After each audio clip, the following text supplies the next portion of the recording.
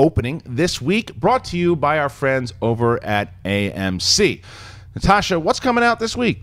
Coming out this week is The Witch. In 1630 New England, panic and despair envelops a farmer played by Ralph Ineson, his wife played by Dickie, and 4 of their children, where their youngest son Samuel suddenly vanishes.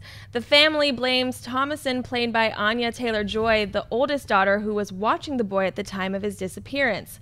With suspicion and paranoia mounting, twin siblings Mercy, played by Ellie Grainger, and Jonas, played by Dawson, suspect Thomasin of witchcraft, testing the clan's faith, loyalty, and love to one another. It is written and directed by Robert Eggers. Clark, should audiences be looking forward to The Witch? So, yes, audiences should be looking forward to The Witch. However, audiences, you need to know something about The Witch. I don't know where my camera is, so I'm sorry for all the whatever. But The Witch is a real movie. So when Stephen King, just reviewed the film, thank you. Stephen King just reviewed the film and said, yes, this movie scared the hell out of me, but it's a real movie.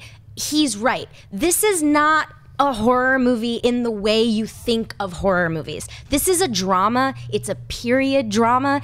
They speak in Old English. There is a sense of terror and dread and danger throughout the whole film, but pitching it as a horror movie, which it is.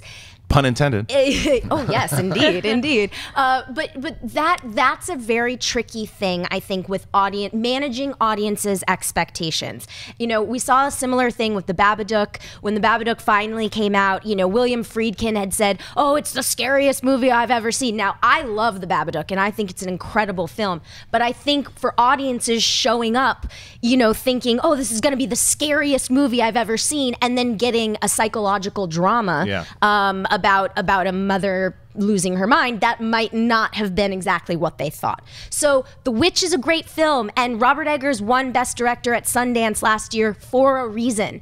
And it will scare you, I think. I just want to manage audience expectations. I think that, because I saw the movie 2 days ago, and I will say that this movie is a really good film. It's a really good film, and I think that horror fans will enjoy it for sure, and I think for the reasons that you're saying, actually, because I don't think that their expectations are going to be lowered if you don't get those jump scares and the gratuitous violence just to have blood and gore. It's not that kind of movie. Those things, the jump scares don't happen, but there's some blood and stuff too. But when it happens, it certainly happens for a reason. But what I'll say is, the other thing that sometimes that horror movies do, because they're easy to turn a profit, because you can. One of the reasons I don't like them is because a lot of times they're lazy, and you make them for like $6 million, and if they make $10 million, yay, we've made our money back, and the audience got screwed.